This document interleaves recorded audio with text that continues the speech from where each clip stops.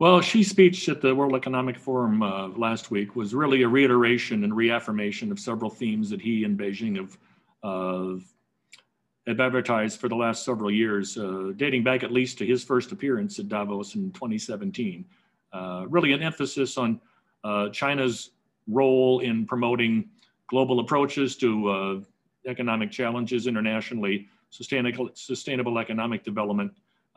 He also introduced or emphasized another recurring theme from other channels, that of avoiding ideological confrontation and promoting peaceful coexistence. And he linked this to another emerging and recurring theme in Beijing's rhetoric, that of the reform of global governance, aimed at trying to enhance the representation of the interests of the developing world in global governance.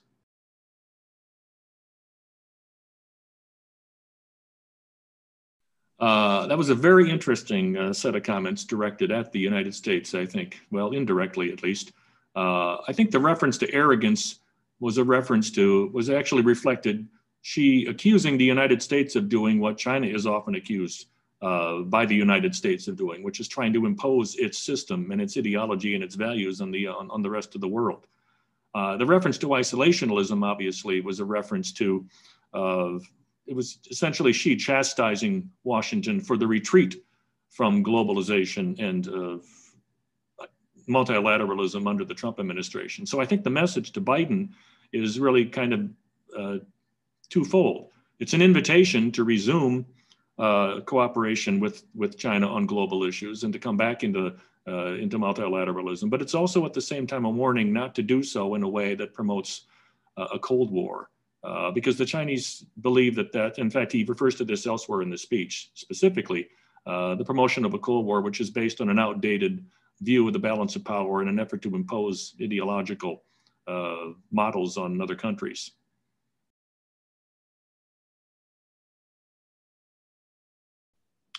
I think Xi does expect to find a more willing and practical, pragmatic negotiating partner in Joe Biden. But at the same time, I think he also recognizes that Biden is not going to be soft on China. I think Beijing understands that there is basically now a bipartisan consensus in the United States that China poses a profound strategic challenge that requires a firm response. And they've already seen Biden and members of his foreign policy team reiterate that. I think the challenge that he recognizes going forward is how to manage that, how to walk that line in an effort to find a way to reset the relationship under the new administration.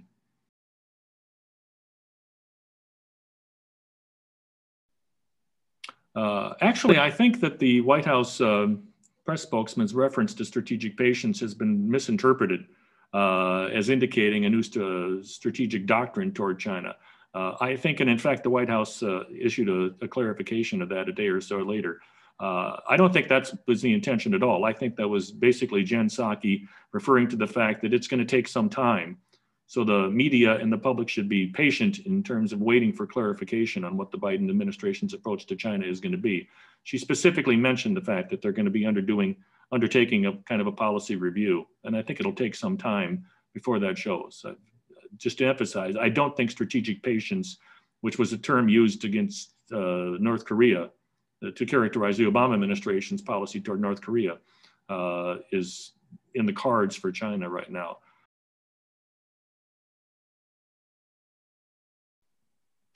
I think we're going to see a combination of continuity and change. The continuity is going to be reflected in the fact that the Biden administration, I think, as we've already seen in some indications, it's going to reaffirm the nature and scope of the challenge from China. I think Tony Blinken made this point, and President Biden has himself, that China does require a tough response. So there's going to be some continuity, at least rhetorically, with the Biden administration. In terms of change, I think the most important one that Biden and his team have highlighted is that they are going to engage much more actively in consultation with U.S. allies and partners and in the region and the world on how to deal with China. And I think that's going to occur simultaneously with a policy review internally, which they've kind of announced as well. And I think that will lead to, I guess the primary change when you get to the bilateral level is the beginning of a process of engaging with Beijing on global and bilateral issues to get the relationship back on an even keel.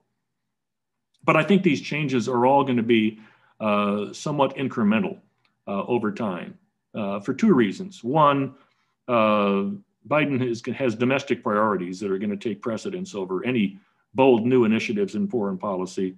And also because this process is just going to take some time to unfold.